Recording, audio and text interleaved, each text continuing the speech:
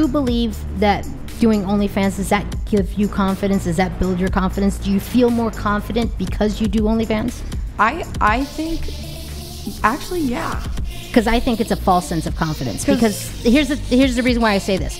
Because OnlyFans gives you confidence because it's based on looks. It's only based on looks. You're not having Pulitzer Prize conversations with people that are checking out your titties and your vagina. So the second the OnlyFans is done or your looks fade, then what are you left with? What are you left with? Well, I think, I mean...